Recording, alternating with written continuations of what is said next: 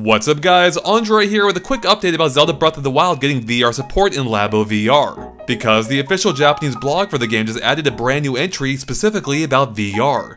And it confirms that the game itself will play exactly as it did before, only now in VR. Which the blog points out is still a very different perspective.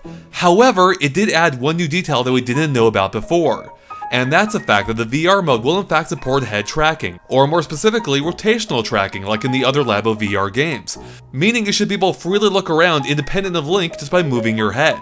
And that should be pretty darn cool. However, the blog also mentions that you can disable the gyro feature if you want, and simply enjoy the stereoscopic 3D view. So this is a good option if you just don't want to look around, or maybe if you're susceptible to motion sickness. Finally, the blog included a couple of pictures of the VR mode in action. And what's kinda cool about this is it means you can get a sneak peek yourself. Because if you load this very video in the YouTube app on Nintendo Switch while using your Labo VR goggles, you can actually experience a full 3D VR effect yourself, exactly as it would appear in-game in VR mode. Pretty cool, huh?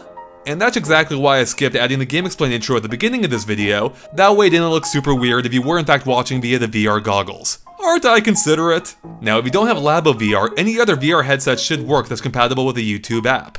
Again, just load up this video and check it out for yourself. But what if you don't have any VR headsets at all? Well, you're not totally out of luck.